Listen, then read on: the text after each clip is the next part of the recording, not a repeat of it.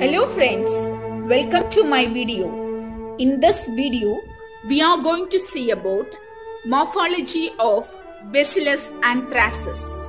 At first, we'll see about the historic importance of the organism Bacillus anthracis and about the disease anthrax. Bacillus anthracis was the first pathogenic bacterium to be observed under the microscope.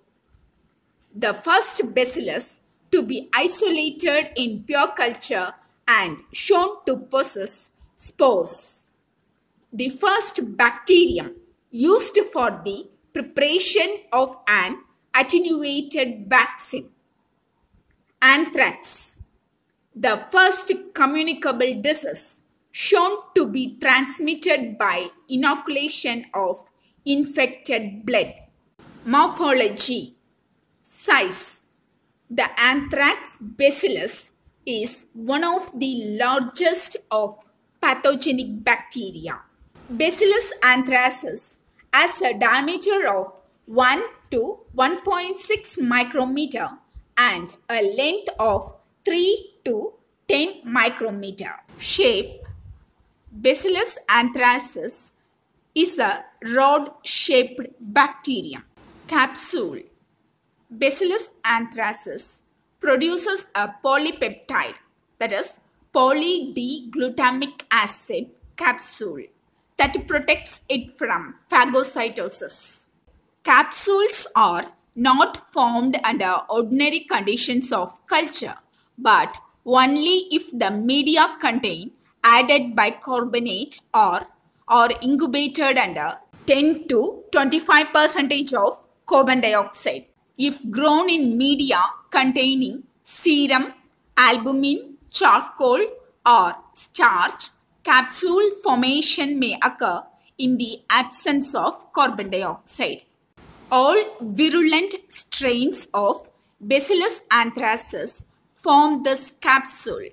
Production of capsular material is associated with the formation of a characteristic mucoid or smooth colony type. Neither Bacillus cereus nor Bacillus thuringiensis synthesizes this capsular polymer. So, the detection of capsular material can be used to distinguish Bacillus anthracis from other related Bacillus species. Spores. Bacillus anthracis can form endospores. Sporulation occurs under unfavorable conditions for growth.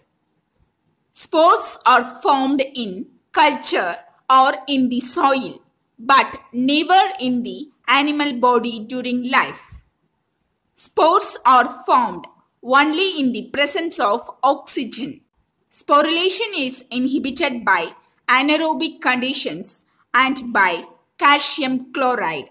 Spores are central, elliptical or oval in shape and are of the same width as the bacillary body so that they do not cause bulging of the vegetative cell. Motility. The Anthrax Bacillus is non-motile. Next, we'll see about staining. At first, we'll see about gram staining. Bacillus anthracis is gram-positive. Spore staining. The spores can stain with malachite green safranin staining or with Ziehl-Neelsen staining. Capsule staining. Bacillus anthracis capsule is easily visualized using a methylene blue or Indian ink stain. The capsular material can be detected by the McFadden reaction, which involves staining with polychrome methylene blue for a few seconds and examined under the microscope. An amorphous purplish material is noticed around the bacilli. This represents the capsular material and is characteristic of the Anthrax Bacillus. This is called the McFadden's reaction and is employed for the presumptive diagnosis of anthrax in animals. Staining with Sudan black bee. Fat globules may be made out within the bacilli. Friends, I am concluding this video here. See you soon in my next video. Thank you, friends.